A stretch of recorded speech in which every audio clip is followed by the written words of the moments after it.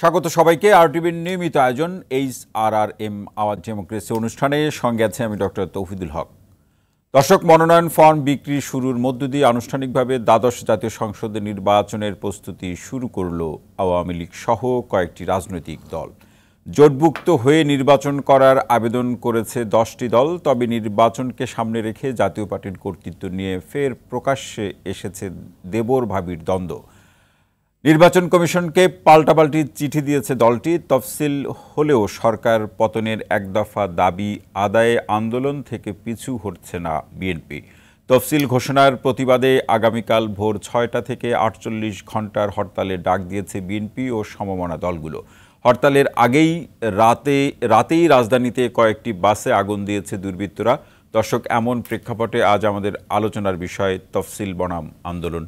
এ বিষয়ে আলোচনা করার জন্য স্টুডিওতে উপস্থিত আছেন আওয়ামী লীগ নেতা অ্যাডভোকেট ABM রিয়াজুল কবির কাউসার, সিনিয়র সাংবাদিক জাকারিয়া কাজল এবং এছাড়া অনলাইনে আমাদের সঙ্গে যুক্ত আছেন বিএনপি চেয়ারপারসনের উপদেষ্টা কাউন্সিলের সদস্য আতাউর রহমান ঢালি। আপনাদের তিনজনকে অনুষ্ঠানে স্বাগত জানাচ্ছি। দর্শক, আপনিও আলোচনায় অংশ নিতে পারেন। স্ক্রলে দেখানো নাম্বারে ফোন করে প্রতিক্রিয়া জানাতে পারেন, প্রশ্ন করতে পারেন। আপনাদেরকে জানিয়ে রাখি, অনুষ্ঠানটি একযোগে ফেসবুক এবং ইউটিউবে সরাসরি সম্প্রচার হচ্ছে, সেখানেও আপনারা দেখতে পারেন। আজকের আলোচনার বিষয় তফসিল বনাম আন্দোলন। যাচ্ছি আলোচনায়। আতাউর রহমান ডালি ভাই, শুরুতে আপনার কাছে আসতে চাই, এইভাবেই প্রশ্নটি রাখতে চাই একেবারে খুব সহজ সরলভাবেই, যে আপনারা হরতাল ডেকেছেন, আওয়ামী লীগ মনোনয়ন ফর্ম বিক্রি করছে।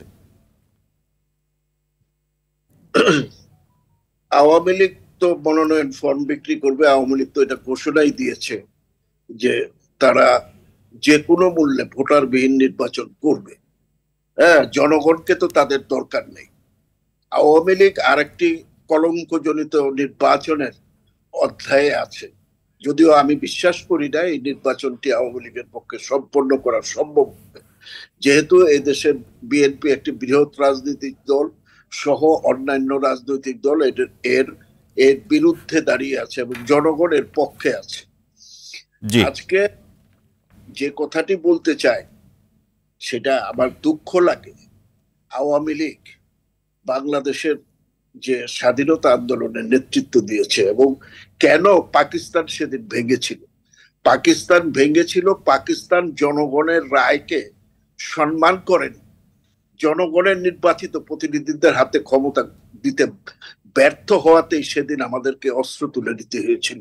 সেদিনকার লাঠিওয়ালা রাখাল, সেদিনের কৃষক, লাঙ্গলের কৃষক লাঠির বদলে অস্ত্র নিয়েছিল, লাঙ্গলের বদলে অস্ত্র হাতে নিয়েছিল।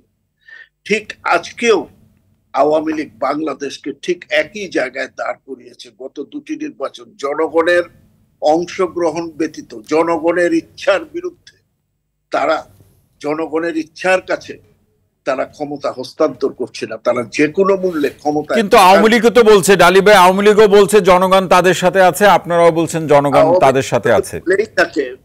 আওয়ামী লীগ বলেই থাকে জনগণ তাদের সাথে আছে, তাহলে একটি নিরপেক্ষ সরকারের অধীনে নির্বাচন দিতে এত ভয় কিসের? ভয়টা ওই জায়গায় যে আওয়ামী লীগ জানে যে নির্বাচন দিলে আওয়ামী লীগ ক্ষমতায় থাকতে পারবে না। এটা জেনেই তারা কিন্তু এই তত্ত্বাবধায়ক সরকারের বিলটা এনেছিল, যেটা ছিল অত্যন্ত একটি অসাংবিধানিক কাজ, অত্যন্ত একটি গর্হিত কাজ। এবং আমার কাছে দুঃখ যে বাংলাদেশের রাজনৈতিক ইতিহাসে দুইটা কলঙ্কজনিত অধ্যায় এই আওয়ামী লীগের দ্বারা রচিত হয়েছে। একটা চতুর্থ সংশোধনের মাধ্যমে যে 30 লক্ষ মা বোনের শহীদের মধ্য দিয়ে এবং হাজারো মানুষের দুঃখ কষ্টের মধ্য দিয়ে যে সংবিধান, রক্তস্নাত সংবিধান আমরা প্রণয়ন করেছিলাম 72 সালে, সেই সংবিধানকে তারা দরবিরকে তারা ঠেলে ফেলে দিয়েছে। সেই সংবিধানকে তারা রাখেই নাই এবং জনগণের ইচ্ছার বিরুদ্ধে দাঁড়িয়েছিল আওয়ামী লীগ। এই একটা আওয়ামী লীগের জন্য সারা জীবনের কলঙ্ক, যেটা বুঝতে পারবে না। আরেকটি কলঙ্ক, আওয়ামী লীগ লুটপাটের মাধ্যমে যেভাবে তারা ফুলে পেঁপে বেড়ে উঠেছিল, সেই অন্যায় বারবার আওয়ামী লীগ যে কতবার সংবিধান ভঙ্গ করেছে, কতবার বিচার বিভাগের উপরে হস্তক্ষেপ করেছে, এগুলোর বিচার হবে এটা ভেবে, এবং তাদের যে আর্থিক দুর্নীতি, তাদের যে অন্যায় অবিচারের বিচার যাতে না হয় সেজন্য আবার তারা 15th অ্যামেন্ডমেন্টের মাধ্যমে আরেকটি কলঙ্কজনিত অধ্যায় বাংলাদেশের রাজনীতিতে সূচনা করেছে। সেটাকে আমি তুলনা করব যে শেক্সপিয়ারের ম্যাকবেথে লেডি ম্যাকবেথ বলেছিলেন যে all the sense of Arabia, মানে আরব সাগরের সমস্ত জলকে যদি অ্যারাবিয়ান সেন্টে রূপান্তরিত করা হয় তবুও আমার এই হাতের এই দুর্গন্ধ যাবে না। আমিও তাই বলি, বঙ্গোপসাগরের সমস্ত জলকে যদি এসেন্সে বা সেন্টে রূপান্তরিত করা হয়, সেটা দিয়ে যদি আওয়ামী লীগকে বারবার ধোয়ানো হয়, গোসল করানো হয়। ডালি ভাই শেক্সপিয়ারের সেই নাটকের বা ইসের উপমা বলুন অথবা রাজনৈতিক বাস্তবতায় নানা উপমা দিয়ে আপনারা আলোচনা করতেই পারেন, আপনিও করছেন, কিন্তু আসলে তাতে রাজনৈতিক বাস্তবতা বিএনপি মোকাবেলা করতে পারবে কিনা? আমি কি এটা রাজনৈতিক বাস্তবতার বিরুদ্ধে বললাম যে আওয়ামী লীগ জনগণের ইচ্ছার বিরুদ্ধে দাঁড়িয়ে একটি নির্বাচনী নাটক আবার মঞ্চস্থ, এটা নির্বাচন তো নয়, নির্বাচন যে 14-18 সালে যে নাটক, মানে এটাকে আপনি নাটক বলছেন, নির্বাচনী নাটক মঞ্চস্থ করে জনগণ তো এখানে জনগণ তাদের কাছে আওয়ামী লীগ যখন বলে যে ওরা গণতন্ত্র দিয়েছে, এটা একেবারে হাস্যের পাত্র হয়ে দাঁড়ায়। ওদের প্রধানমন্ত্রী বারবার বলে দেশের গণতন্ত্র। আতর রহমান ডালি ভাই, অসংখ্য ধন্যবাদ। আরো আলোচনা শুনবো আপনার কাছ থেকে। আপনার আলোচনার সূত্র ধরে আমি অ্যাডভোকেট এম রাজুল কবির কাউসার ভাই আপনার কাছে আসতে চাই যে বর্তমান যেটি দ্বাদশ জাতীয় সংসদ নির্বাচন, সেই নির্বাচন আওয়ামী লীগ শেষ পর্যন্ত করতে পারবে কিনা সেটি ডালি ভাই একটা সংশয় প্রকাশ করেছেন। পাশাপাশি এটি নির্বাচনের নামে নাটক হচ্ছে বা প্রহসন হচ্ছে জনগণের সাথে, কি বলবেন? ধন্যবাদ আপনাকে, ধন্যবাদ সহ-আলোচক জাকিরে কাজল ভাই। ডালি ভাই তখন বক্তব্য রাখলেন। আরটিভির যারা আমাদের অনুষ্ঠান দেখছেন মধ্যরাত্রিতে সবাইকে শুভেচ্ছা, স্বাগতম। বিএনপির অনেক নেতার কথাই আমি অনেকভাবে নেই, তো আতর রহমান ডালি ভাই বীর মুক্তিযোদ্ধা, ওনার একটা রাজনৈতিক ব্যাকগ্রাউন্ড আছে, যদিও এখন বিএনপি করছেন। ডালি ভাই যত সহজে বলে ফেললেন যে নির্বাচনী একটা নাটক হচ্ছে, বিএনপি একটি বড় বৃহৎ দল, তারা নির্বাচনটা বয়কট করতে যাচ্ছে। আমি বয়কট বলবো না, বানচাল করার চেষ্টা করছে। ডালি ভাই, আপনারা তো মুক্তিযুদ্ধ করেছেন, দেশ গড়ার কাজ করেছেন, আপনাদের সামনেই তো জাতির পিতা বঙ্গবন্ধু শেখ মুজিবুর রহমান ৭৫-এর 15 আগস্ট সপরিবারে হত্যা হলো। তারপর কারা সরকার এসেছিল, সেই তো শুরু। পোশাক পরে ক্ষমতায় আসা, এসে সেই ক্ষমতাকে বৈধতা দেওয়া, দল করে জাতীয় সংসদ নির্বাচন করা এবং মেজরিটি নিয়ে আইন প্রণয়ন করা। ৭৫-এর অধ্যাদেশ, ইন্ডিপেন্ডেন্ট অধ্যাদেশ ৭৯-এর পার্লামেন্টে আইন করা হলো, জাতির পিতার হত্যার বিচার করা হবে না। ৮১ সালে জিয়াউর রহমান গিল্ড হলো। ৮২-তে এরশাদ সাহেব ফেব্রুয়ারি ২৪ তারিখ ঘোষণা দিলেন, জাতির বিশেষ প্রয়োজনে আমি রাষ্ট্রীয় ক্ষমতায় আসলাম। ৯ বছর রাষ্ট্রীয় ক্ষমতায় রইল। কোথায় ছিল সংবিধান? আজকে আওয়ামী লীগ সংবিধানের আলোকে ৫ বছর পর জাতীয় সংসদ নির্বাচন করবে। কোন একটি দল নির্বাচনে আসলো না বললে কি একতরফা নির্বাচন হয়ে যাবে? না, তাহলে এত প্রশ্ন কেন? কোন একটি বিএনপি নাই আসতে পারে, কিন্তু নির্বাচনটা প্রশ্নমুক্ত করা যাচ্ছে না কেন? দেখুন, প্রশ্নবিদ্ধ করার সবকিছু করা হচ্ছে। আপনি লক্ষ্য করে দেখেছেন মাঝে মাঝে কিছু গুজব জনমনে বিশ্বাস করানো হয়। এই দেখুন, আজকে একটা অনুষ্ঠান দেখেছেন, আমাদের মাননীয় প্রধানমন্ত্রীর জয়ের একটা প্রোগ্রাম, জি, তারুণ্যের বাংলাদেশ। তাকে নিয়ে কত কথা, সে কোথায় আছে কোথায় নাই, আমরা কত কিছু শুনলাম। সে তো ঢাকা আজকে প্রোগ্রাম করলো। কাউকে বিতর্কিত করার জন্য এমন সব প্রসঙ্গ আনেন না এবং এটাকে মানুষকে খাওয়ানোর চেষ্টা করেন। দেখুন, আমরা মনে করি কি আগামী জাতীয় সংসদ নির্বাচনটা ভোটারবিহীন হবে না। আমরাও চাই এবং আমরা দেখাতে চাই আগামী নির্বাচনটা অংশগ্রহণমূলক হবে, প্রতিদ্বন্দ্বিমূলক হবে, ভোটারদের অংশগ্রহণের নির্বাচনটা হবে এবং সাংবিধানিক ধারাবাহিকতা থাকবে, যাতে একটা অনির্বাচিত সরকার না আসে, যাতে একটা অসাংবিধানিক সরকার না আসে। সেই ধারাবাহিকতার যদি রাজনৈতিক বৈধতা নিয়ে প্রশ্ন ওঠে, কি জবাব দিবেন আপনারা? দেখুন, রাজনৈতিক বৈধতা, সাংবিধানিক বা আইনগত কাঠামোর বৈধতা দুই জিনিস। এই যে ডালি ভাই যেটা বললেন যে ওনারা না আসলে নির্বাচন বৈধ হবে না, আমাদের সংবিধান বা আমাদের আরপিওতে কি সে বলা আছে? আরেকটা প্রসঙ্গ বলতে চাই, লক্ষ্য করে দেখবেন, ডালিবা বলেছেন যে আমরা 70-এর নির্বাচন, 71-এর মহান মুক্তিযুদ্ধের মধ্যে দিয়ে কিন্তু দেশটা স্বাধীন হয়েছিল। আমি ওই ইতিহাসে যাব না। এর পরবর্তীতেও 75-এর এই আমাদের এই অভ্যুত্থানের পরে আজকের যে প্রধানমন্ত্রী শেখ হাসিনা, উনি কিন্তু বারবার আন্দোলনে জয়ী হয়েই নির্বাচনে জয়ী হয়েছেন, ক্ষমতায় এসেছেন। আমরা কিন্তু হঠাৎ করে ফাঁকি দিয়ে সংবিধানকে পাশ কেটে কখন রাষ্ট্রীয় ক্ষমতায় আসি নাই, আসার চেষ্টাও করছি না। আজকে আমাদের কথা কি? আরপিও বিধান মধ্যে 44টা রাজনৈতিক দলের কোনো রাজনৈতিক দল যদি রাজনীতি নির্বাচনে না আসে, তাহলে কি সরকার নির্বাচন করবে না? বিএনপি এত জোর দিয়ে কিভাবে বলছে যে আসলে এটি জাতীয় নির্বাচন হচ্ছে না, এটা আওয়ামী লীগের নির্বাচন হচ্ছে?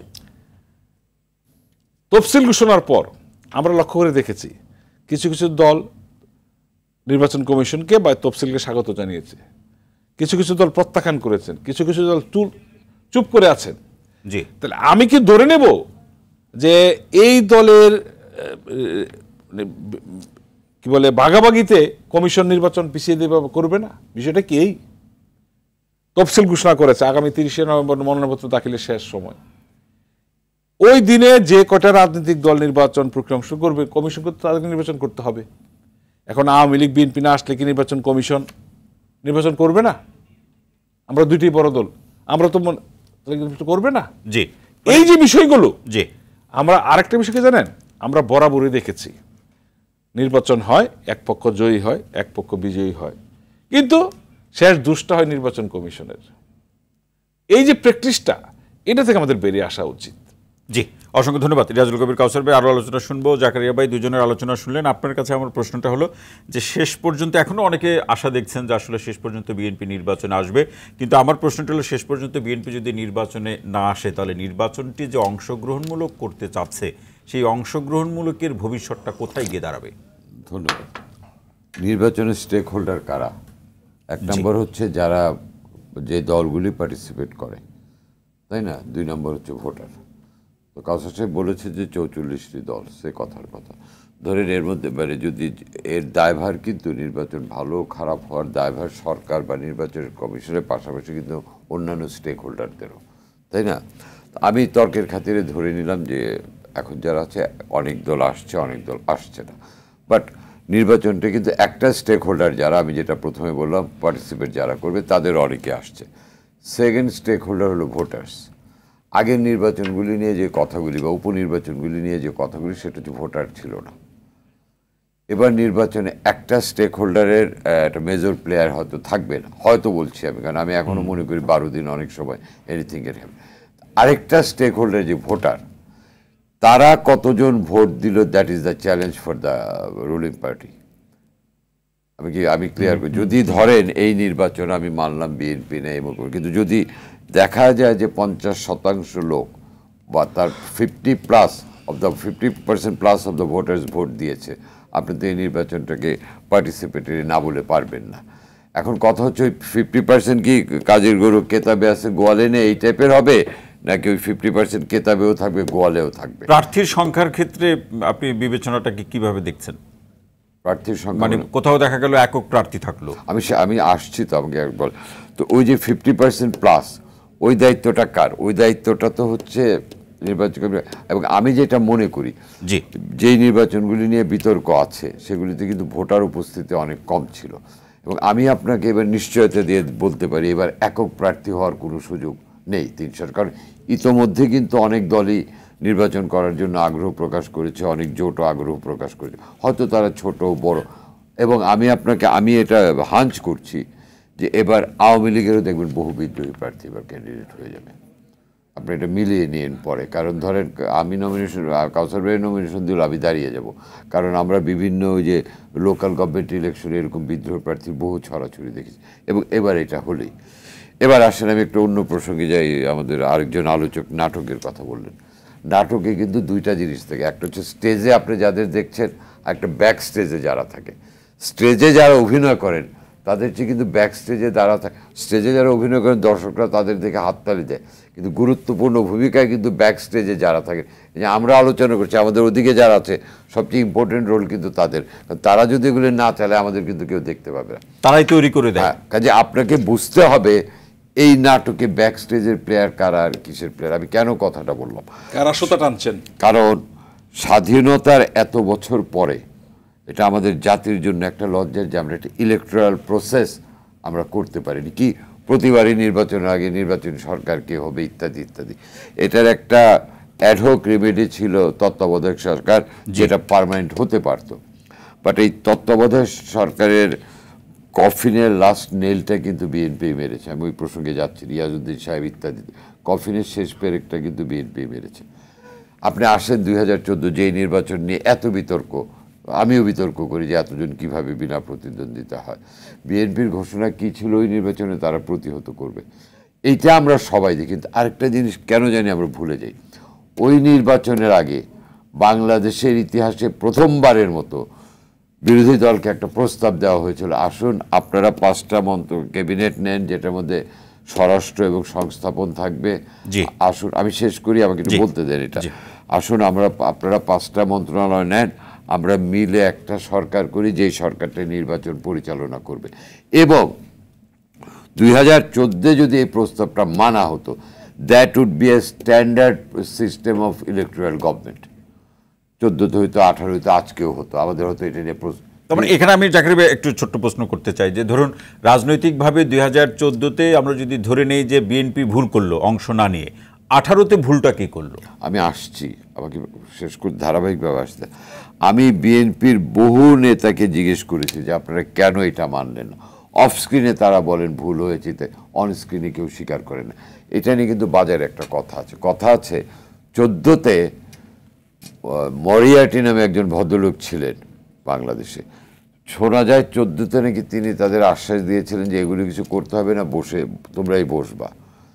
আজকে যখন আমরা দেখি এই পিটার হাসকে এই বিএনপির নেতা অবতার ভগবান আমাদের বাঁচাও বলে, তখন আমি মিলিয়ে নিই, তখন হয়তো তারা প্রকাশ্যে মরিয়াটিকে ভগবান অবতার বলেনি তারা, কিন্তু এখন তারা হাসকে যেটা প্রকাশ্যে বলছে, এবং আমি নিজের কানে শুনেছি, বাবা হাস তুমি বাবা অবতার, তুমি বাবা ভগবান, এবং এই অবতার ভগবানের ব্যাপারে কিন্তু বিএনপির পক্ষ থেকে কোনো, বিএনপির একজন নেতা সম্ভবত শাহজাহান কামাল, আমাকে শেষ করতে দেন, আমি একটু বলি, কারণ আপনি যেহেতু প্রসঙ্গটা তুললেন, তো অবতার নির্ভর রাজনীতির কারণে এই কাজকে এই অবস্থা। জনগণের উপর নির্ভরতার চেয়ে যখন অবতার ভগবান নির্ভরতা বেশি হয়ে যায়, তখন রাজনীতির যেই হাল হয়েছে, আজকে বাংলাদেশের রাজনীতির এই হাল। জনগণ হচ্ছে এদেশের সবচেয়ে নিরীহ, মানে আওয়ামী লীগও মনে করে জনগণ, তাদের বিএনপিও মনে করে। আপনি 18-র কথা বললেন, 18-তে ভুলটা কার আসলে? 18 জবাবটা দেই আমি। 18তে যে নির্বাচনটা হলো, একটা সংলাপের পরেই তো হলো। আচ্ছা আপনি বলেন তো, বিএনপির মতো এরকম একটা দল, দেশের অন্যতম প্রধান বড় দল, তাদের 3বার তারা ক্ষমতায় ছিল, তাদের কেন নির্বাচনে ডক্টর কামাল হোসেনকে নিতে হয়? নাম্বার 1 প্রশ্ন, যেটা নিয়ে তাদেরই একজন বড় নেতা ডক্টর মোশাররফ সাহেব বলেছেন আমাদের ইমাম নির্বাচনে ভুল ছিল। কামাল সাহেব সরে আসলেন করে, যখন তার অজ্ঞাতে 25টা 30টা ধানের শীষ জামাতকে দিয়ে আসলো, তিনি সরে আসলেন। 18 নির্বাচনটা কি বিএনপি নির্বাচন করতে গিয়েছিল, নাকি নির্বাচনকে বিতর্ক করতে গিয়েছিল, নাকি টাকা গেল লন্ডনে, হামলা কেন গুলশানে করতে গিয়েছিল? এটা কি বাণিজ্যের জন্য বিএনপি গিয়েছিল, না বিতর্ক করতে গিয়েছিল? That is a $1 million question. জি, অসংখ্য ধন্যবাদ জাকারিয়া কাজল। আরো আলোচনা শুনবো। আতাউর রহমান ঢালী ভাই আসতে চাই যে জাকারিয়া কাজল ভাইয়ের আলোচনার সূত্র ধরে আপনার কাছে প্রশ্নটি রাখছি যে আসলে বিএনপির যে নির্বাচনী নাটাই, আপনি 14 নির্বাচনে বিএনপির অবস্থান, 18 নির্বাচনে অংশগ্রহণ কি অবস্থা হয়েছে সেটি তো আমরা সবাই জানি, আলোচনা আপনার কাছ থেকে শুনবো। এবং আগামী নির্বাচনে, দ্বাদশ জাতীয় সংসদ নির্বাচনে এই যে নাটাই, সেটি কি দেশের মধ্যে আপনারা পরিচালনা করেন, নাকি বাইরে থেকে আপনাদের নাটাই অন্য কেউ পরিচালনা করে? আমি জাকারিয়া কাজল ভাইয়ের শেষ কথাটা দিয়ে শুরু করতে চাই। উনি 18 সালের নির্বাচনে বিএনপি মানে আর্থিক সুবিধার জন্য নির্বাচন করছে, এটা সর্বৈব মিথ্যা। উনি একজন প্রখ্যাত সাংবাদিক। আমি বলেছি স্লোগানটা আমরা শুনেছি, আপনি যদি না শুনে থাকেন বলতে যে আপনি ছিলেন না ঢাকা। তবে আমি একটা শব্দ করিনি, let me finish please. Please বলেন। আপনি একতরফা ভাবে বিএনপি কে ব্লেম করলেন যে বিএনপি নির্বাচন করতে গেছে না বিতর্ক করতে গেছে। আওয়ামী লীগে সেদিন সেদিন প্রথম আলো পত্রিকায় হেডলাইন হয়েছিল যে প্রকাশ্যে আওয়ামী লীগের চাঁদাবাজি আর গোপন হইল বিএনপির, শব্দটা ছিল এরকম। আপনি দেখেন আপনার আপনার বিশিষ্ট বন্ধু, আমি কিন্তু একবারও বলি যে 18 নির্বাচন ভালো হয়েছে। মোস্তফা জালাল মহিউদ্দিন নমিনেশন পায় না, নমিনেশন পায় হাজী সেলিম। মকবুল কিভাবে নমিনেশন পায় আপনি দেখেন। আপনার যে খাম্বার যে প্রধান ছিল জ্যামকন গ্রুপ, কাজী সাহেদের ছেলে নমিনেশন পায় কিভাবে আওয়ামী লীগের। আপনি একতরফা ভাবে ডোন্ট ব্লেম বিএনপি। ইয়েস, বিএনপিতে ত্রুটি থাকতে পারে, কিন্তু এই প্রক্রিয়া বাংলাদেশে শুরু করেছে আওয়ামী লীগ 96 সালে সমস্ত শিল্পপতিদের নির্বাচনে এনে তাদের কাছ থেকে টাকা নিয়ে। এটা পরিষ্কার। আরেকটা কথা যেটা আপনি বললেন যে বিএনপি নির্বাচন করতে বা ইয়াকে কামাল হোসেনকে নেওয়া ভুল হয়েছে বা নিয়ে হয়েছে, আমি বলিনি, ডক্টর খন্দকার মোশাররফ বলেছেন। ঠিক আছে, এটা বলতে পারে যে কেউ। এটা একটা নির্বাচনী জোট ছিল, জোট করা ভুল শুদ্ধ এটা হতেই পারে। যেমন আওয়ামী লীগ এরশাদের সাথে জোট করে আছে, এখনো আছে, কিন্তু নেতৃত্ব কিন্তু এরশাদের কাছে ছিল না, শেখ হাসিনার কাছেই ছিল। আপনারা তো মূল নেতৃত্বটাই ছেড়ে দিলেন কামাল হোসেনের কাছে। এটা ভিন্ন জিনিস। আচ্ছা, এখন ভিন্ন জিনিস।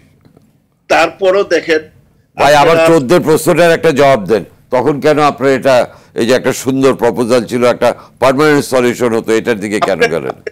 প্রপোজালটারে কিভাবে সুন্দর বলেন আপনি? সমস্ত প্রশাসন আপনি নিজে সাজায় নিয়ে একজনকে বলবেন আপনি হাল ধরেন, সে তো পারবে না। সমস্ত প্রশাসন আপনি 5 বছর ধরে সাজাইছেন, 5টা ক্যাবিনেট। বাংলাদেশে তো ইতিহাস হয় নাই রে ভাই। না ডালি ভাই আপনার আলোচনায় শুনবো, আপনার কাছ থেকেই শুনবো। আমাকে যদি 30 সেকেন্ড সময় দেন একটা প্রশ্ন যুক্ত করার, সেটি হচ্ছে যে 14 সালে নির্বাচনকালীন সরকারের ব্যাপারে তৎকালীন যে সরকারের যে সরকার প্রধানের বা বর্তমান সরকার প্রধানের শেখ হাসিনার যে প্রস্তাব ছিল, তা থেকে আপনার মনে হয় না যে একটা প্যারালাল একটা অবস্থা তৈরি হতো, বিশেষ করে নির্বাচনকালীন সরকারের ক্ষেত্রে? আরেকটা ট্র্যাপে ফেলার ষড়যন্ত্র। কারণ তাদের স্বরাষ্ট্র মন্ত্রণালয়ের যে সমস্ত অফিস আদালতে তাদের সমস্ত লোকজন বসানো হয়েছে, সমস্ত জায়গায় তাদের, যেমন আজকে যেমন সাজানো নির্বাচন কমিশনার বলছে যে নির্বাচন করবে প্রশাসন, প্রধান নির্বাচন কমিশনার উনি বলতেছে আজকে প্রশাসন করবে নির্বাচন, ডিসিএসপিরা নির্বাচন করবে, উনি কি করবে আমরা জানি না। ঠিক ওইভাবে একটা সাজানো বাগানে একটা আমাদেরকে নিয়ে আরেকটা ব্লাফ দেওয়ার চক্রান্ত হয়েছিল। বিএনপি সেই ব্লাফে পা দেয় নেই, এবং পা দেয় নেই বলে 2014 সালের নির্বাচন তারা সারা পৃথিবীতে কোথাও খাওয়াইতে পারে নেই, 18 সালেরটাও খাওয়াইতে পারে সারা পৃথিবীতে এক্সেপ্টেড হয়েছে। কিন্তু তারা তো এই 14 সম্মেলন ঢাকায় হয়েছে, কমনওয়েলথভুক্ত 60টা দেশের সংসদ সদস্য ঢাকায় সম্মেলন করেছে। আমি অন্যটা বললাম না। তাহলে আপনি কিভাবে বলবেন যে বিশ্বের কোনো দেশ স্বীকৃতি দেয় নাই? তারা নির্বাচনকে বৈধতা দিয়েছে, তারা না দিলে তারা সরকারকে তো মানছে, তারা দিয়েছে যে নির্বাচন কি কয় না কয়, এর বাইরে তারা যায় নাই। প্রত্যেকটা দেশ বলছে নির্বাচনটা প্রতিমূল্য, বাট সরকারের সাথে আমরা সম্পর্ক রাখবো। ডালি ভাই, আমেরিকার নির্বাচন সামনে, এখনো তো ট্রাম্প বলছে নির্বাচন ঠিক হয় নাই। কে বলছে? ট্রাম্প তো বলছে, বলতেই পারে। নির্বাচন হওয়ার পর, রিটার্ন করে সাইন করার পর, গেজেট হওয়ার পর, শপথ নেওয়ার পর কথা অনেক থাকতে পারে। আইনের শাসন আছে আমেরিকাতে, আইনের শাসন আছে, সেটা সে বলার পরে সেটা নিয়ে বিচার হচ্ছে। অবতারার ভগবানের দেশ। বাংলাদেশে অনেক মামলা হচ্ছে, নির্বাচনী মামলা হচ্ছে। আরে বাংলাদেশের নির্বাচন কমিশনের কোনো ক্ষমতা নাই। হাইকোর্টে গেলে দেখা গেছে 5 বছর সেই কেস চলে যায়, তারপরে 5 বছর পরে ওইটার রায় হয়। তো ওগুলি বইলা লাভ নেই। এগুলি আমরা দীর্ঘদিন এই সমস্ত নাটক আমরা দেখে আসছি ক্ষমতায় থাকার জন্য। আজকে আওয়ামী লীগ তত্ত্বাবধায়ক সরকারের অধীনে বারবার ইয়েতে আসছে, ইলেকশনে জিতে আসছে, এবং তত্ত্বাবধায়ক থাকার সরকার থাকার কারণে বিএনপি নির্বাচনে পরাজিত হয়েছে, ইনকামবেন্ট গভর্নমেন্ট গুলো পরাজিত হয়েছে। এর থেকে আওয়ামী লীগ শিক্ষা নিছে না। কিন্তু সেই তত্ত্বাবধায়ককে বিতর্কিত করেছে কারা? বিতর্কিত করেছে কারা ডালি ভাই? সেই তত্ত্বাবধায়ক সরকারকে বিতর্কিত করেছে কারা? ইয়েসুদ্দিন। তত্ত্বাবধায়ক সরকার, তত্ত্বাবধায়ক নিয়ে হ্যাঁ বিএনপির ত্রুটি ছিল, কিন্তু এই ত্রুটিটা আপনি সামলান। আপনি তত্ত্বাবধায়ক সেপ্টারেই নষ্ট করে দিলেন। একটা দুইটা ত্রুটি হইতে পারে, সেই ত্রুটিকে আপনি কিভাবে শুধরাবেন এতে তো তত্ত্বাবধায়ক সরকারের কোনো দোষ নাই। ত্রুটি বিএনপি করতে, ত্রুটি আওয়ামী লীগ করতে পারে, কিন্তু এতে তো হোল কনসেপ্টটার কোনো দোষ নাই। যেখানে যেখানে সংসদীয় কমিটি বলল, যেখানে এমিকাস কিউরিরা বলল যে আরো 2 টার্ম রাখা যায়, সেখানে প্রধানমন্ত্রী সংসদীয় কমিটির এই প্রস্তাব নির্বাহী প্রধান হিসাবে উনি বাতিল করেন কিভাবে? উনি কি সংবিধান? ডালি ভাই, আমার একটা প্রশ্ন, ডালি ভাই, তত্ত্বাবধায়ক সরকার তো আসবে না, আপনারাই দ্বাদশ জাতীয় সংসদ নির্বাচনকে সামনে রেখে সরকারের কাছে, আওয়ামী লীগের কাছে বা নির্বাচন কমিশনের কাছে বিকল্প কোনো প্রস্তাবনা কি দিয়েছেন বা আপনারা কি তৈরি করেছেন আপনাদের দলের পক্ষ থেকে? অবশ্যই তত্ত্বাবধায়ক সরকার তো আসছে না, এটা ফাইনাল।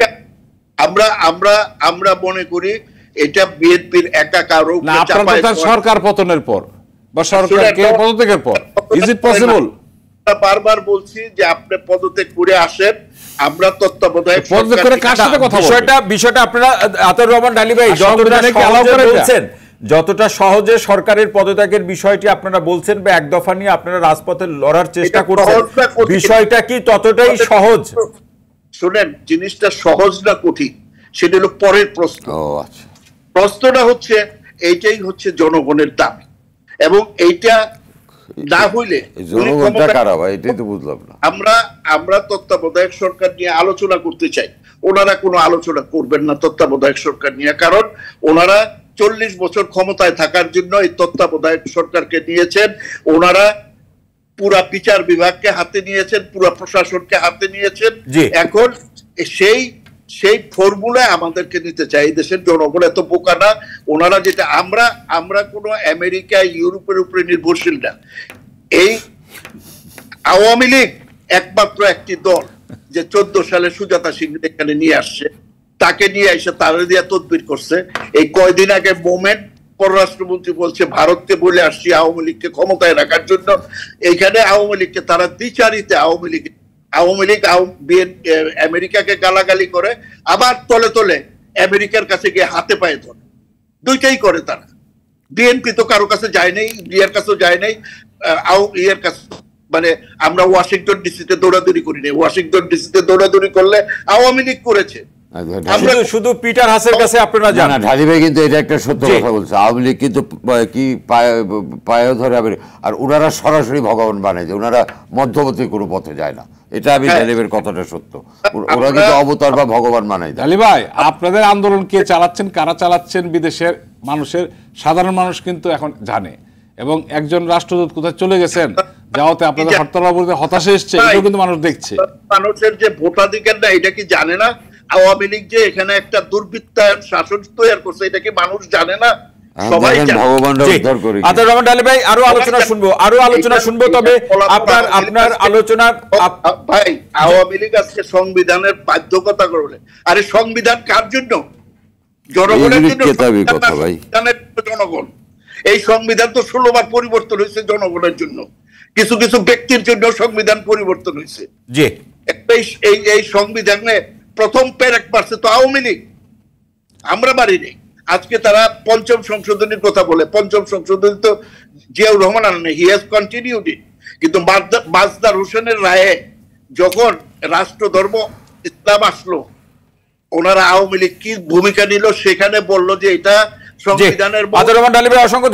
অসংখ্য ধন্যবাদ। আরো আলোচনা শুনবো। আমি কাউসার ভাই, রিয়াজুল কবির কাউসার ভাই, আপনার কাছে প্রশ্নটি রেখে যাই যে সংবিধান কার জন্য, এরকম একটি প্রশ্ন রেখেছে, বিরতির পরে শুনতে হবে। পাশাপাশি আরো কিছু প্রশ্ন, বিশেষ করে বিদেশিদের চাপ, বিদেশিদের কাছে যাওয়া, এই সমস্ত প্রসঙ্গ তো রাজনীতিতে চলছে। আগামীকালকে বিএনপির হরতালও আছে, সেই প্রসঙ্গ ধরে আরো বেশ কিছু বিষয় আলোচনা করবো আপনার কাছে, তবে বিরতির পর। প্রিয় দর্শক, HRRM আওয়ার ডেমোক্রেসিতে নিচ্ছি ছোট্ট বিরতি, সঙ্গেই থাকুন।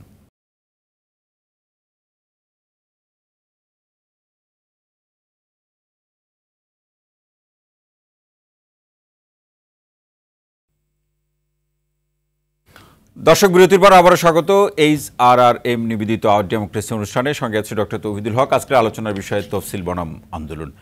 রিয়াজুল কবির কাউসার ভাই, অ্যাডভোকেট ABM রিয়াজুল কবির কাউসার ভাই, সেটির যে প্রশ্নটি, অনেকগুলো প্রশ্ন, তারপরে এইটাই প্রশ্নটি দিয়ে আলোচনা শুরু হোক, যেটি ডালি ভাই প্রশ্ন রেখেছিলেন যে আসলে সংবিধান কার জন্য। সংবিধান কার জন্য? অবশ্যই জনগণের জন্য। সংবিধান যে কোনো সময় যে কোনো কারণে পরিবর্তন হতে পারে, এটাই স্বাভাবিক। আওয়ামী লীগ যখনই সংবিধান পরিবর্তন করেছে যৌক্তিক কারণই করেছে। আমি প্রথমে বলতে চেয়েছিলাম আমাদের এই 53 বছরের বাংলাদেশ দীর্ঘদিন চলেছে সংবিধানকে বাইরে রেখে, কাটছাঁট করে না।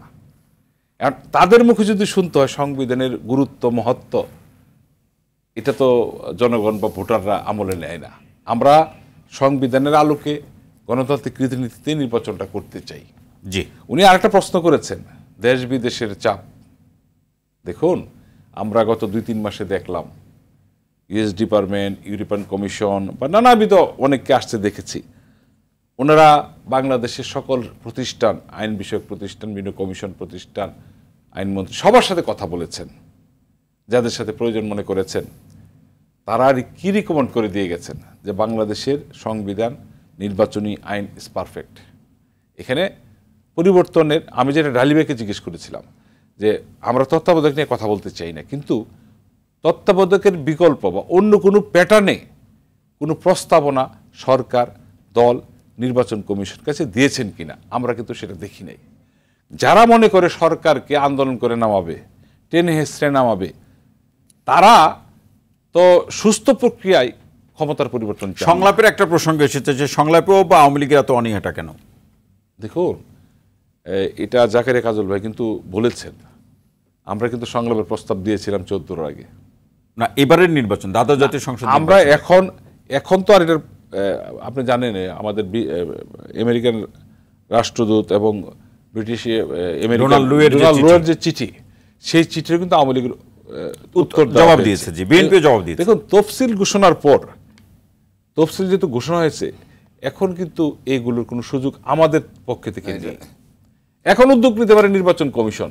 এবং আমি দেখেছি আমাদের প্রধান নির্বাচন কমিশনার কিন্তু বলেছেন যে আমি তফসিলে অনেক ফাঁক রেখেছি, সেখানে কোনো আলোচনা হলে হয়তোবা কিছু সমঝোতা হতেও পারে। আরেকটি প্রশ্ন ছোট্ট করে শুনতে চাইবো যে নির্বাচনটি অংশগ্রহণমূলক করার ক্ষেত্রে আওয়ামী লীগ কি বিদ্রোহী বা স্বতন্ত্র প্রার্থীদের প্রতি নমনীয় থাকবে কিনা আগামী নির্বাচনে?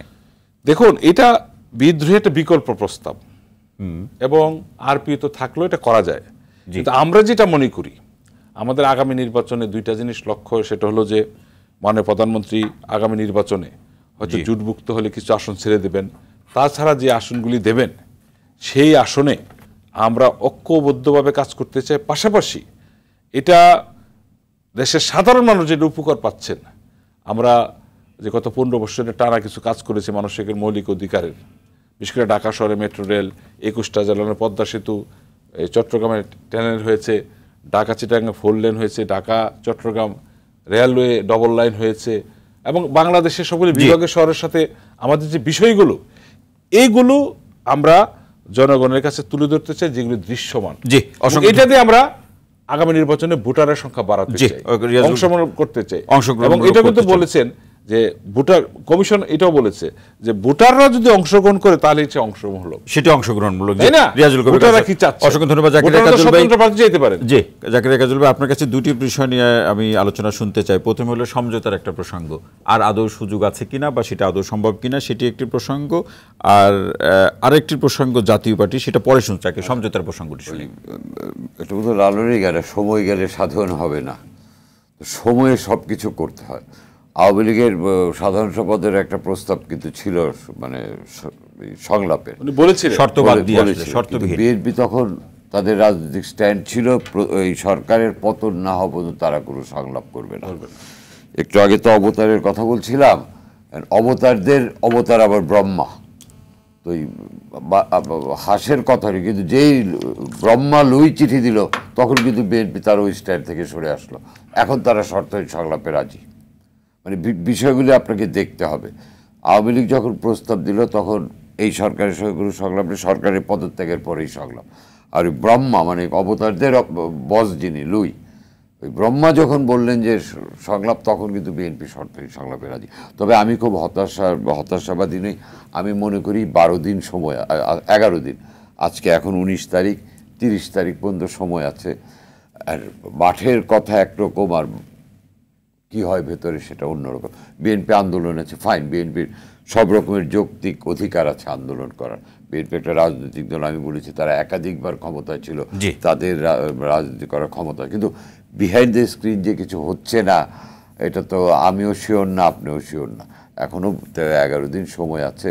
বিএনপিও একটা নির্বাচনমুখী দল, বিএনপিও একটা জনকল্যাণকামী দল। বিএনপিও তো মানুষের ভালোই চায়, তাই না? যে আমি আশা তারা তো বলছে জনগণ তাদের সাথেই আছে। সেটা আওয়ামী লীগও বলে সাথে আছে, আমি সেই প্রসঙ্গে যাচ্ছি না। বলছি বিএনপির রাজনীতি দেশের কল্যাণের জন্য, মানুষের কল্যাণের জন্য, তাই না? কাজেই তারাও নিশ্চয়ই যদি স্পেস একটা দেওয়া হয়, তারা যে আসবে না এটা ভাবারও কোনো কারণ নেই। আর সরকারও মুখে যাই বলুক বৃহত্তর কল্যাণে যে কোনো স্পেস দেবে না, এটাও তো আমরা বলতে পারি না। শেষ বলা হয় না যে রাজনীতিতে শেষ কথা বলে কিছু নেই। আমি কিন্তু এই কথাটার সঙ্গে একটু দ্বিমত করে বলি, রাজনীতিতে শেষ কথা হলো নির্বাচন। রাজনীতিতে শেষ কথা হলো নির্বাচন। জাতীয় পার্টির প্রসঙ্গে আসতে চাই, জাতীয় পার্টি আওয়ামী লীগের জন্য অতিরিক্ত একটা বোঝা হয়ে দাঁড়াবে কিনা, বিশেষ করে তাদের ভিতরকার যে দ্বন্দ্ব? আমি এই অ্যাক্টটাকে খুব একটা টেস্টফুল অ্যাক্ট বলে মনে করি না। মানে আমি যদি এক কথা বলি, কারণ দেখেন আজকে দেখলাম কি রসরের সাথে চিঠি দিয়েছেন যে তিনি আওয়ামী লীগের সঙ্গে জোটবদ্ধ হয়ে নির্বাচন করতে চান। তারপরে কিন্তু ইলেকশন কমিশন একটা দিল যে দলের চেয়ারম্যান এবং সেক্রেটারি ছাড়া, সভাপতি এবং মহাসচিব ছাড়া অন্য কারো কোনো সইটই গ্রহণযোগ্য হবে না প্রতীক বরাদ্দের ব্যাপারে, তাই না? এটা তো ক্লিয়ারলি বুঝবে। রসনের সাথে তো প্রেসিডেন্টও না। এরপরে আবার কি বলে ওনার নাম, সেক্রেটারি সাহেব মুজিবুল হক চূর্ণ সাহেব বললেন সংবাদ মাধ্যমে যে আমরা এখনও নির্বাচনে যাওয়ার সিদ্ধান্ত নেইনি, আমরা 2-1 দিনের মধ্যে আমাদের প্রেসিডেন্ট সহ বসে আমরা সিদ্ধান্ত নেব নির্বাচনে যাব কিনা। তার মানে জাতীয় পার্টির একটা বিভাজন কিন্তু স্পষ্ট হয়ে গেল। রসনের সাথে নেতৃত্বে একটা দল সরকারের সঙ্গে যাচ্ছে, মানে মহাজোটে যাচ্ছে, আর এই জাতীয় পার্টি হয় নির্বাচনে যাবে না অথবা তারা 300 আসনে আলাদা নির্বাচন করে। সেক্ষেত্রে কিন্তু লাঙল প্রতীকটা জিএম কাদেরই পাবেন, কারণ যে মহাসচিব, চেয়ারম্যান বা সেক্রেটারি প্রতীক বরাদ্দের একমাত্র অধিকারী according to the election commission. সেক্ষেত্রে রসনের সাথে হয়তো নৌকা নিয়ে নির্বাচন করতে হবে। সেটাকে আওয়ামী লীগের জন্য আমি মনে করি যে এই যে উদ্যোগটা, এটা খুব টেস্টফুল উদ্যোগ হয়নি। আমি এক কথায় বলবো, this is not a tasteful act. জি, অসংখ্য ধন্যবাদ জাকির কাজল ভাই। আবার ফিরছি, শেষ মন্তব্য এখনই শুনছি না। আতাউর রহমান আলী ভাই, আপনার কাছে আসতে চাই একদম সরাসরি প্রশ্ন, খুব বেশি সময় পাবো না, হয়তো 2 মিনিট আপনার কাছ থেকে শুনতে পারবো। সেটি হচ্ছে যে আন্দোলন, অনেকেই বলছেন যে বিএনপির উচিত হলো আন্দোলনের অংশ হিসাবে নির্বাচনে যাওয়া, আপনি একমত কিনা? আমরা তো আন্দোলনে আছি না, আন্দোলনের অংশ হিসাবে নির্বাচনে যাওয়া, এটিতে একমত কিনা? না, আন্দোলনটা কি কারণে আমরা যে দাবি দিয়েছি, সেই আন্দোলনের মধ্য দিয়ে দাবি পূরণ হলেই তো ইলেকশনে যাব। এর বাইরে তো বিএনপির ইলেকশনে যাওয়ার কোনো সুযোগ নাই এই মুহূর্ত পর্যন্ত। আর আলোচনা বললেন যে হ্যাঁ, রাজনীতিতে আপনার উপরে নিচে অনেক সময় আলোচনা চলে রাজনীতিতে। আবার যখন ওবায়দুল কাদের সাহেব ওই কথাটা বলেছিলেন, এর সাথে সাথেই মাননীয় প্রধানমন্ত্রী বললেন ট্রাম্প আর বাইডেন যেদিন আলোচনা করবে সেদিন আলোচনা হবে। একই সাথে কিন্তু এই জিনিসটা আসলো, যেটা হুইচ ওয়াজ ভেরি কনফিউজিং। একদিকে ওবায়দুল কাদের বক্তব্য, আরেকদিকে প্রধানমন্ত্রীর বক্তব্য। ইট ওয়াজ কনফিউজিং এবং ইট ওয়াজ অপোজিট। কাজে এটাকে প্রস্তাব কোনো অংশেই বলা যায় না, যেটা জাকারিয়া কাজল ভাই বলতে চাচ্ছে। আর বিদেশিদের কথা যেটা বলি, দেখেন চীন, রাশিয়া, ভারত, তারা বিভিন্ন সময় বাংলাদেশের স্ট্যান্ড নিয়ে, বাংলাদেশের ইলেকশনের স্ট্যান্ড নিয়েছে। এটাকে কিন্তু আওয়ামী লীগ হস্তক্ষেপ মনে করে না, তারা তাদের বন্ধু। এবং 2008 সালের ইলেকশন নিয়ে আপনি জানেন যে প্রখ্যাত রাজনীতিবিদ প্রণব মুখার্জি তার অ্যালায়েন্স ইয়ার্স এর বইয়ে স্পষ্ট লিখেছে কিভাবে মঈনকে, এই আওয়ামী লীগকে ক্ষমতায় আনার জন্য মঈনকে কিভাবে এখান থেকে মুক্তি দেওয়া যায়, সেই গ্যারান্টি উনি দিয়েছিলেন। কাজে আওয়ামী লীগের মুখ দিয়া আমরা বিএনপি অমুকের কাছে যাই, এগুলো সাজে না। এবং এরশাদকে দিয়ে আপনার সুজাতা সিং যখন আসছিল, এরশাদ তো নমিনেশন দাখিল করছিল, তার নমিনেশন অ্যাকসেপ্ট হয়ে গেছিল, তারপরও তারা উদ্যোগ করে নিয়ে আসছে। আর ওনারা আমাদেরকে বলেন স্বৈরাচার, আমাদেরকে বলেন এই মাজদার হোসেনের রায়ে এরশাদ সম্পর্কে বলা তার মানে ডালি ভাই আপনি কি বলতে যাচ্ছেন, ডালি ভাই দেশে এবং দেশের বাইরে আওয়ামী লীগের অনেক বন্ধু আপনারা সেই জায়গায় পিছিয়ে আছেন, এবং শেষ যে প্রশ্নটি আপনার কাছে সেটি হচ্ছে যে আওয়ামী লীগ বলছে আপনারা যে আন্দোলন করছেন, হরতাল বা অবরোধ এক দফা দাবি, সেটি সরকারের পদত্যাগ এবং নির্দলীয় তত্ত্বাবধায়ক সরকারের অধীনে নির্বাচন, সেই আন্দোলনটা তো আসলে আপনারা জমাতে পারছেন না। কি বলবেন, দুই এক লাইনে শেষ করবেন।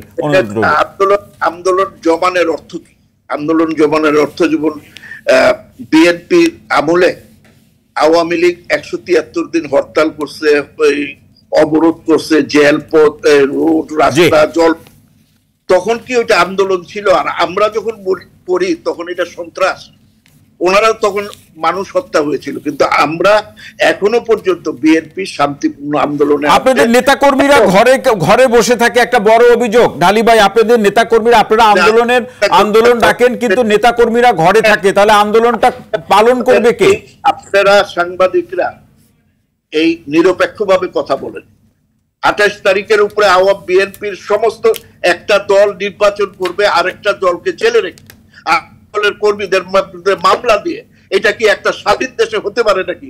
একটা বার তো এই কথাটা বললেন না, এইটা একটা বার তো কাজল সাহেব এই প্রশ্নটা করলেন না ইয়েকে, আওয়ামী লীগকে। এটা প্রসঙ্গ আসেনি, প্রসঙ্গের বাইরে তো আমি কোনো কথা বলিনি।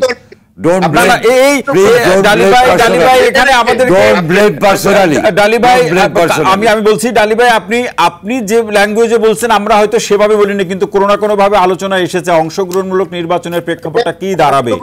কোশ্চেনটা কিন্তু অংশগ্রহণ না, আপনি বিরোধী দল, যেটা প্রধান বিরোধী দল বিহীন নির্বাচন করার জন্য তারা সমস্ত রকমের ষড়যন্ত্র, চক্রান্ত এবং আমাদের উপরে যে আক্রমণ সারিয়ে রেখেছে, এটা একটা স্বাধীন দেশ না, এখানে সামরিক শাসন চলে। জি, অসংখ্য ধন্যবাদ আতাউর রহমান ডালি, অসংখ্য ধন্যবাদ জাকারিয়া। একটা অলিখিত সামরিক শাসন বাংলাদেশে এখন চলছে। জি, অসংখ্য ধন্যবাদ জাকারিয়া কাজল ভাই। কি বলবেন, যেটি তিনি একটা প্রশ্ন তুলেছে যে বিএনপি কে নির্বাচনের বাইরে এখন সেই বিষয়টি মনে করি। জি, সরকার পতন খুব সহজ বিষয় না। বাংলা 69 বলেন, যত আন্দোলন বা পৃথিবীর সকল দেশে যখন সরকারকে পতন, ইভেন এরশাদের সময় কি হয়, ওই পার্টিকুলার সরকার ছাড়া বাকি সব দল মত মানুষ এক হয়ে যায়। বাংলাদেশে আমি এখনো এটার কোনো সুদূরতম আশঙ্কা দেখছি না এখন পর্যন্ত। আন্দোলনের যে সুদূরতম আশঙ্কা আমি দেখছি না। আর উনি যেটা বললেন, দেখেন মানুষ যখন আপনি যেটা বললেন বিএনপি নেতাকর্মীরা ঘরে বসা কেন, হ্যাঁ একটা তো আছেই যে গ্রেফতার, এটা মানে যেখানে পাচ্ছে অ্যারেস্ট করছে সরকার, বিভিন্ন মামলায় হোক এমনি অ্যারেস্ট। এছাড়াও মানুষ কিন্তু মাঠে নামতে চায় সামনে একটা আইডল দেখে, আইকন দেখে। আপনি লন্ডনে বসে রিমোট কন্ট্রোলে স্কাইপিতে রাজনীতি হয় না রে ভাই, এটা প্রমাণিত।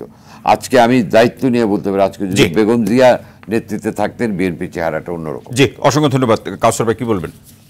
না ডালি ভাই, বিএনপিকে বাইরে রেখে আগেও বলেছিলাম আওয়ামী লীগ দীর্ঘ সময় আন্দোলন করে নির্বাচন করে রাষ্ট্রীয় ক্ষমতায় এসেছেন। আমরা যে হরতাল অবরোধ করেছিলাম এতে জনগণের সমর্থন ছিল, আমরা আন্দোলনে জয়ী হয়েছিলাম, নির্বাচনে জয়ী হয়েছিলাম। আপনারা আমাদেরকে অভিযোগ দেন আমরা মানুষ পিটিয়ে হত্যা করেছি। গত 28 অক্টোবর আমরা কি দেখলাম? আপনারা পুলিশ, ও পুলিশ তো মানুষ না, পুলিশকে পিটিয়ে মেরেছেন, আবার আরেকজন পুলিশকে গায়ে আগুন দিতে গেছেন। কোথায়? রাজারবাগ পুলিশ লাইনের গেটের পাশে, রাজারবাগ হাসপাতাল যেটা সেন্ট্রাল পুলিশ হাসপাতাল, সেখানে অ্যাম্বুলেন্স পোড়ানো হলো। আমরা কি দেখলাম? আমাদের কাছে প্রমাণ আছে আগুন কারা দিছে। এগুলি সারা দেশ কিন্তু ভিডিওতে দেখেছে কারা কারা করেছে। এটা উত্তরায় কারাগারিতে আগুন দিচ্ছে, এখন ভিডিওতে চলে আসছে, সিসি ক্যামেরায় চলে আসছে।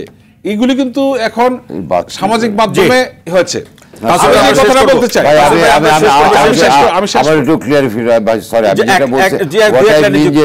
মানুষটা পুলিশ এটা জোক হিসেবে, কারণ ডোন্ট টেক ইট আদারওয়াইজ, কারণ যে কোনো হত্যাই নিন্দনীয়। অবশ্যই অবশ্যই। যে কাউসার ভাই শেষ। হ্যাঁ, এখন আসেন আপনারা, আমরা দেখছি আপনাদের কিন্তু আজকে সকাল থেকে হরতাল আছে। আমরা দেখেছি গত সপ্তাহে অবরোধ গিয়েছে, একদিন ফাঁক দিয়ে একদিন হরতাল গিয়েছে। বিএনপি একটা বড় রাজনৈতিক দল, লক্ষ লক্ষ নেতা কর্মী, 1000-500 লোক নিয়ে জেলে আছেন। আপনারা রাস্তায় আসছেন না, হরতালে আসছেন না, অবরোধের ডাক দিচ্ছেন। আমরা তো আপনাদের মোকাবেলা করতে চাই রাজনৈতিকভাবে, কিন্তু আপনারা কি করছেন? চোরাগুপ্ত হামলা করছেন, মানুষের উপর চলন্ত গাড়িতে দিচ্ছেন, টাঙ্গাইলের ট্রেনের মধ্যে আগুন দেওয়া হয়েছে। দেখুন আলটিমেট কি? জনগণের রায়, মাপকাঠিটা কি? নির্বাচন। আপনারা যদি সেই অবস্থা থাকেন, শেষ কথা, সরকারের যদি অবস্থা খারাপ হয়ে থাকে, যে সরকারকে আপনারা গত 1.5-2 বছরে টেনে এসে নামাতে পারেন নাই, আন্দোলনে নামাতে পারেন নাই, তা আসেন না নির্বাচনে। এটা নির্বাচন করে আমাদেরকে আমি অসংখ্য ধন্যবাদ। অ্যাডভোকেট এবিএম রিয়াজুল কবির, অ্যাডভোকেট এবিএম রিয়াজুল কবির কাউসার, জাকারিয়া কাজল এবং আতর রহমান ডালি, আপনাদের তিনজনকে অসংখ্য ধন্যবাদ আজকের আলোচনা আমাদের সময় দেওয়ার জন্য। দর্শক, HRRM আওয়ার ডেমোক্রেসি অনুষ্ঠানটি আজ এ পর্যন্ত। পাশাপাশি আপনাদেরকে জানিয়ে রাখছি, আওয়ার ডেমোক্রেসি অনুষ্ঠানটি শুক্র থেকে রবিবার রাত 11:20 সরাসরি সম্প্রচার হয়। দেখার আমন্ত্রণ রইল। সবাই ভালো থাকুন, সুস্থ থাকুন, নিরাপদে থাকুন। সঙ্গে থাকার জন্য অসংখ্য ধন্যবাদ।